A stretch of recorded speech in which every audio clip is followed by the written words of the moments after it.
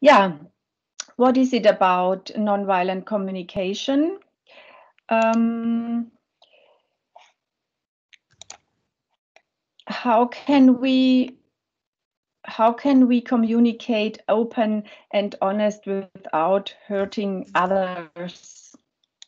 Let's just switch that. Hold on. Yeah. This is the idea. How can I be open and honest without hurting others? Everything is connected with everything, and Marshall says that we are not. That the judgment is the really the violence in our world, and every criticism, judgment, diagnosis, and expression of anger is the tragic expression of an unmet need. That means that we here in nonviolent communication are going from the moral judgment more and more into the into the world of needs. What do you need and what do I need?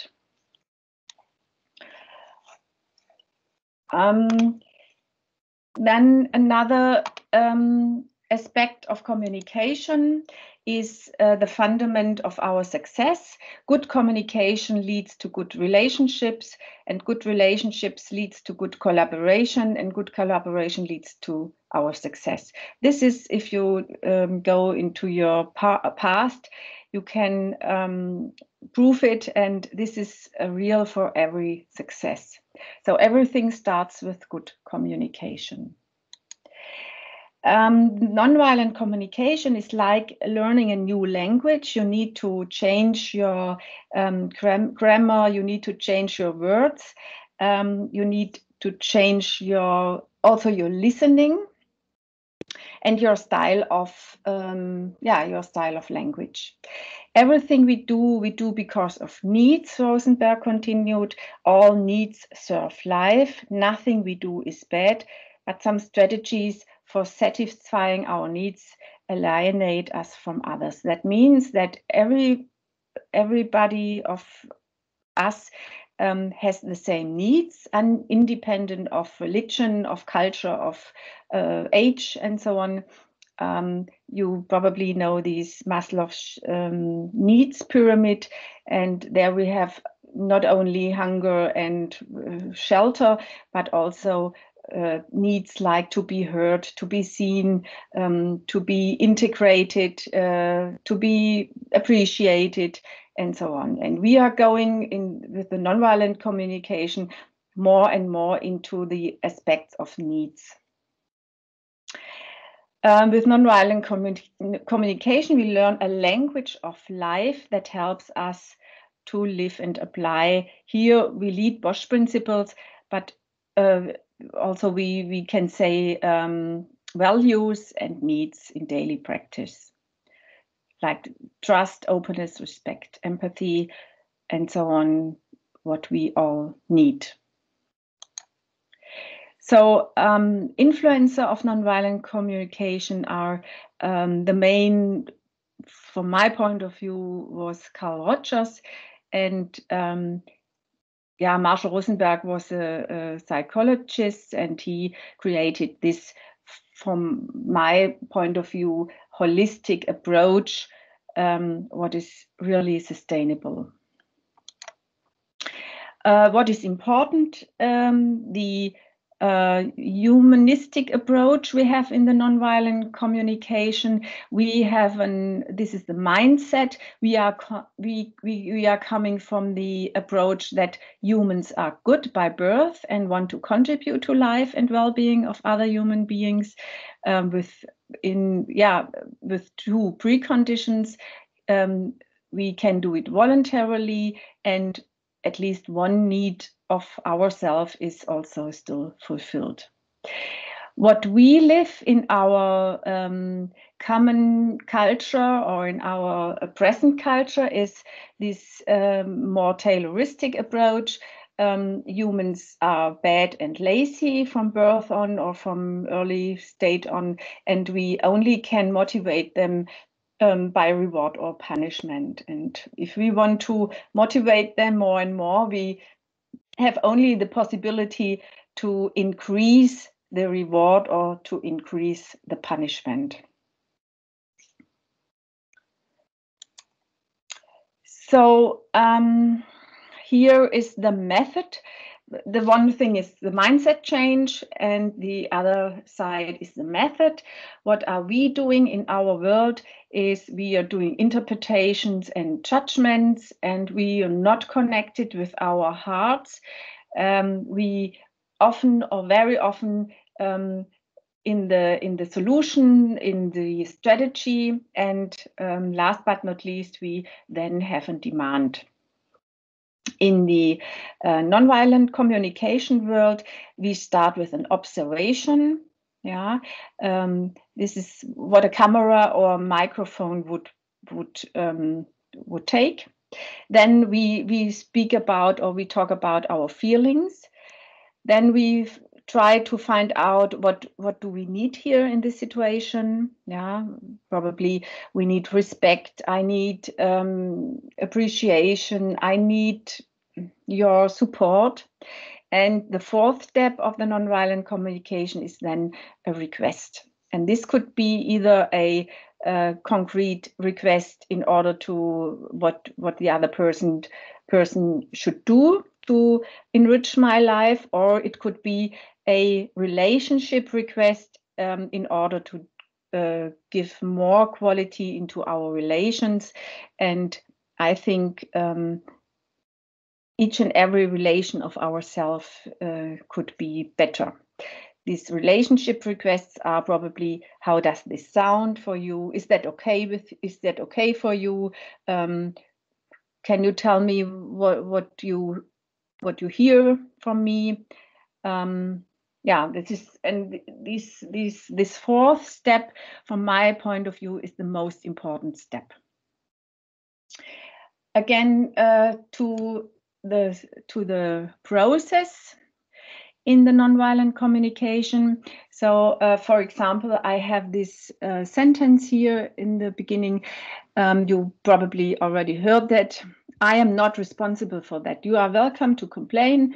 It won't change anything anyway. Yeah. What are we doing, or how do we react if we hear such a sentence?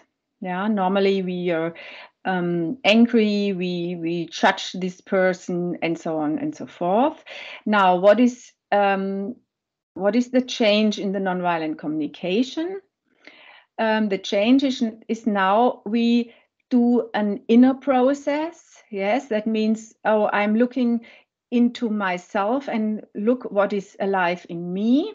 So I can say, okay, what I'm thinking now about that person, and what do I feel now, and what do I need here? Yeah, I probably need support. I probably need an openness to deal, yeah, and what could be a request. And what we also could do in the nonviolent communication is the outer process. That means I change my perspective and have a look on the other person, and try to look what is alive in the other person. That means I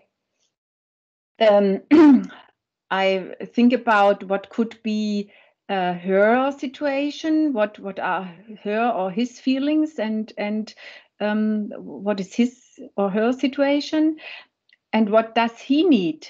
Yeah, but probably he needs also support, but not from me, but from his boss or something. And what could be a request of him? So this is the two possibilities. We can decide how we will handle such situations in future. This is simple but not easy.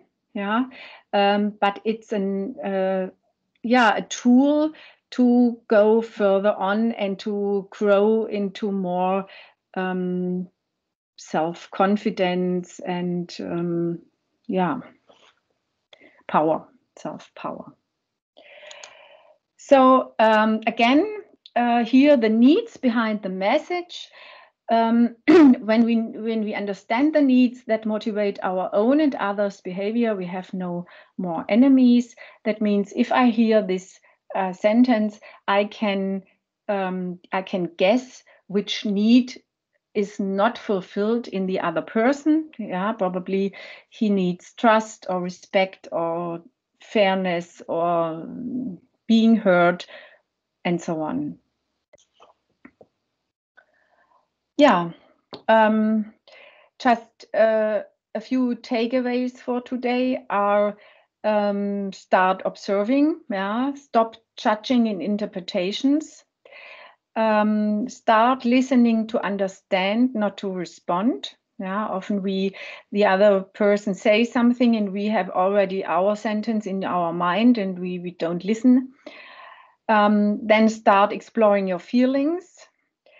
Start to work on your needs. What are your needs? And start differentiating between needs and strategies. And tell in the future what you want and not what you don't want. So okay, this is if you want to learn more, once you can join our community if you work at Bosch. And for any other person, you can start with this book, Nonviolent Communication, A Language of Life. This is everything is in English available, as he's an American or was an American. Yeah. So this was my presentation. Thank you for listening.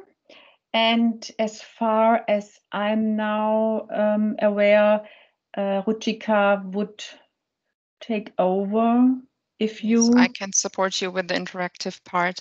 Yes. Bettina, can you maybe just go one slide back? Yeah.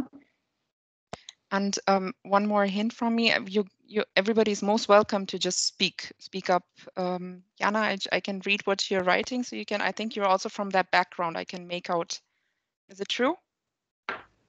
Yes. Well, yes. but most I'm welcome not to speak out. Trainer. Yeah. I'm Are not you a a trainer non-violation communication trainer, but I'm how to say, learning and searching about 3 years now. And actually, I'm not the main community manager in our company. That's another colleague. It's Yvonne. And I joined a few months ago this community. So I can show you if you would like to see how we build up our page. But I cannot say something about history, how we started it. Okay, so for those who do not understand German, Jana just now wrote that the main communication problem is that we do not listen to understand, but we listen to reply, which is, I can completely agree on. Okay, so thanks, Bettina, first of all, and thank you, Jana, for this very true input of yours. Bettina, these 6 takeaways out, you also always train, this is a part of the training which Bettina normally gives. So this is a perspective from the one who is, whose need is not being fulfilled. So who is being judged, for example, right? This is not the perspective of somebody who is observing this, correct? So it's not the view of a community manager, for example, it's somebody, a member who might have the need for respect or who does not feel understood, for example, right? Yes, but it could be also I'm guessing what is alive in the other person. Yeah, so I just start with the observation, yeah, and ask him what happened. Could you please tell me what happened? Okay. Without judging. I know, yeah, he's a bad guy and don't tell me anything, but exactly ask what exactly did happen, for example. Yeah. Got it. Let me just go over to the interactive part of Yeah. Tina. 1 second, I will start sharing.